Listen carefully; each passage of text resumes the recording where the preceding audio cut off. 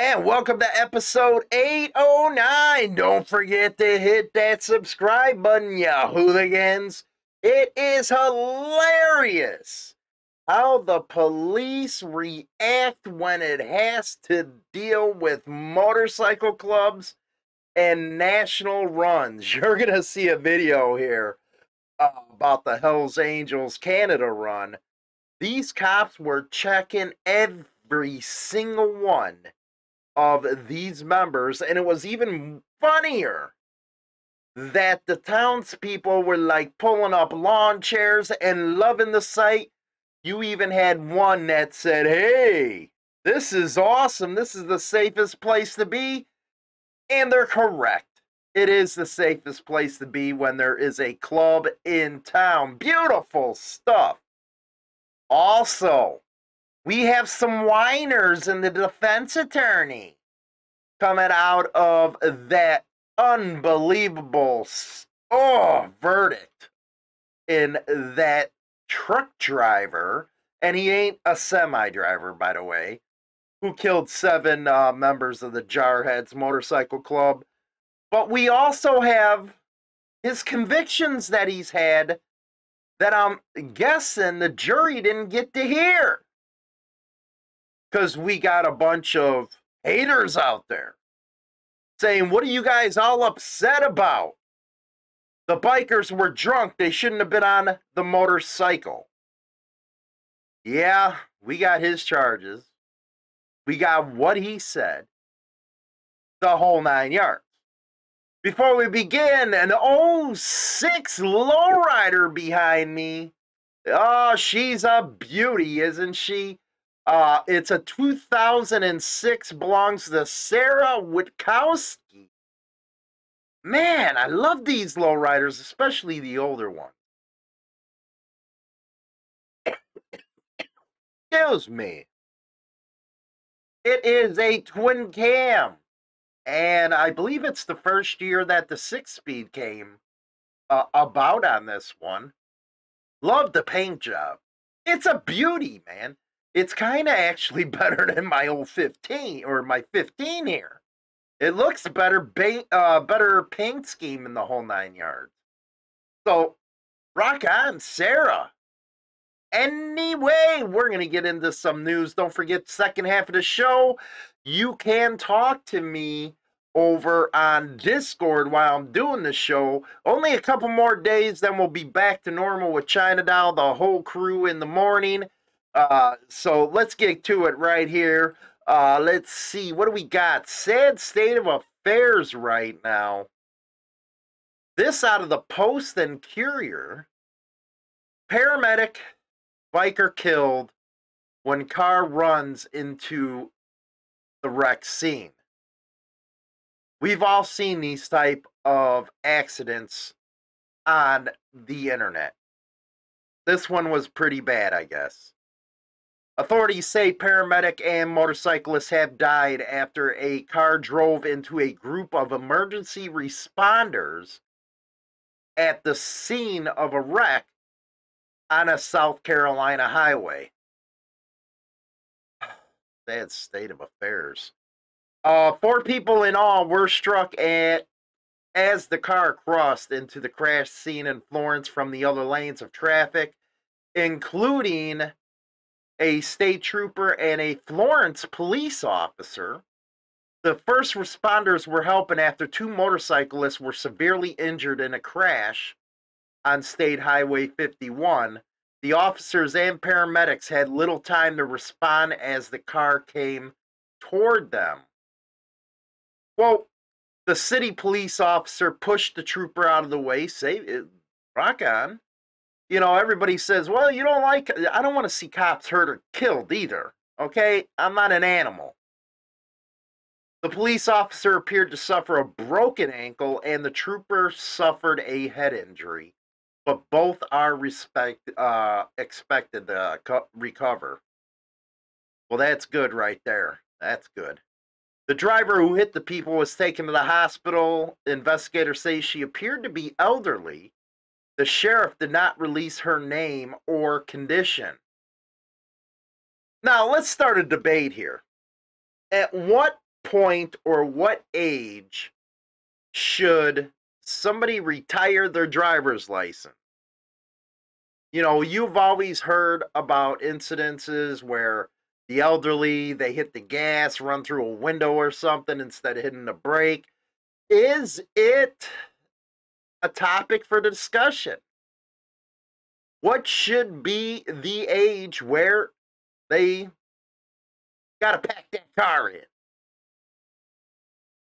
Quote, when she plowed through there, I have no idea. The paramedic killed was Sara Weaver, 32. Sad state.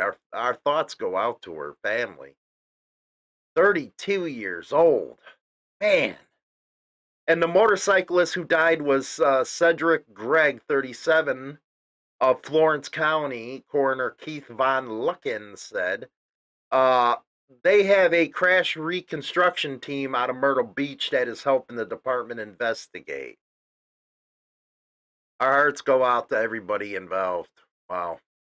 Fabric of Sturgis rally woven with patches. Everybody knows about Sturgis, don't we? There they got a picture of Hells Angels there. Let's see here. One of the most visible pieces of motorcycle culture is the practice of sewing patches on jackets and vests. It is too, man. It's really hard to find somebody that's good to sew on patches using the old school machines and stuff that just belts it through leather. A lot of places around here, you got to take it to the cleaners and you got to wait 2 weeks or something while they're, you know, you got an old timer out there pumping. It gets on right away. Anyway, Haley B-Robe, or I don't know. You guys got to give like Hollywood some chance here with these names. Who was sewing patches on Wednesday for Sturgis rallygoers, represents the third generation of Cowder's, Cowder's Leather. They're out of Massachusetts. She attends the rally every other year. It varies widely, she says, just as much as somebody would want something tattooed on them. It's very personal. A lot of times there will be Harley or skulls on one-liners. The most often we see here in Sturgis patches that tell what years they were here. Rock on. Rock on. She goes on to say some people will come to us with a brand new vest and want us to sew a bunch of patches on it because they want to look the part. We see that every day, don't we? That's more often than someone who innately would have that many patches on their vest from years and years of work. I have patches going back to the 80s on my stuff. I don't wear the vest much anymore. I just don't know what it is anymore. I just don't wear it much. Anyway, here's one of the stories that you're going to get to see here in a minute. It's a beautiful thing. It really is. But 42 traffic charges were laid during the Hells Angels gathering in Whitby. And that was last month when this happened. But they're just releasing all the traffic reports and stuff. They said there were 172 vehicles processed, yes, processed, through checkpoints during the Hells Angels Motorcycle Club Canada run. And it was held July 22nd to the 24th. Rock and roll, man. They were freaking out there in force. I was like, holy shit, man. These cops are all over them. Well, let's take a look at the rural area video of Brooklyn, Ontario, north of Whitby, sits a farm where hundreds of Hells Angels and their associates from across Canada are meeting this weekend. A massive white party tent is set up for the annual Canada Run bike ride. And as you can see, there is paraphernalia on display. I think it's going to be a cool experience to see. It's just going to be a good time. As locals watch the bikers roll through this normally quiet town, Durham Regional Police, the OPP, and police partners from across the country are all here, stopping each and every participant. We're going to control the intersections for traffic safety and public safety till Sunday at least. Police say bikers will have their motorcycles inspected and driver's license checked, a power police have under the Highway Traffic Act. If they do have wants or warrants, we'll respond as needed. Because what the police do is they use these checks to basically find out who's who in the zoo. Investigative journalist Julian Scher, who has written 2 books on the Hells Angels, says the Canada Run is really a big publicity stunt. The Russian mob doesn't organize parades through small town Ontario, but the bikers do. Scher says this weekend is a party, but says don't be fooled. The topic of discussion definitely will not be the weather. They try to settle disputes, figure out the rankings. And frankly, look, the Hells Angels, they call themselves outlaws. They're into drugs, extortion, prostitution, murder if necessary. While some onlookers are excited. Probably the safest place in Canada. I love right now. the last one. This is the safest place to be. I love it, man, when the general public gets out there and just throws a finger in the face of the man. It's beautiful stuff, man. You gotta love them. You gotta love it when the citizens get involved. Anyway, here is the main story. Now, they're upset at the governor and the AG of how they stood behind their reactions to this not guilty verdict. For one, let me get you a little information on this guy here that was found not guilty, and the judge threw out a bunch of charges. In 2012, he was charged with unlicensed operation of a motor vehicle, negligent operation of a motor vehicle, and speeding. 2013, he was charged with under the influence of liquor. 2014, pleaded guilty to driving and drug charges in Ohio, giving false information and driving with a suspended license. 2017, pleaded guilty to possession of drugs. 2019, was arrested in Texas for possession of drug paraphernalia. A short time later, arrested on OUI charges in Connecticut. A few months later, June 3rd, in Texas, driving a truck hauling trailer with cars on the interstate when it flipped on its side after hitting a guardrail. June 21st, 18 days after he rolled this truck in Texas, killed the 7 people on them motorcycles. Oh boy, does he have a history. He has a history indeed. Back to the story. I just wanted to give you a little background of what he did.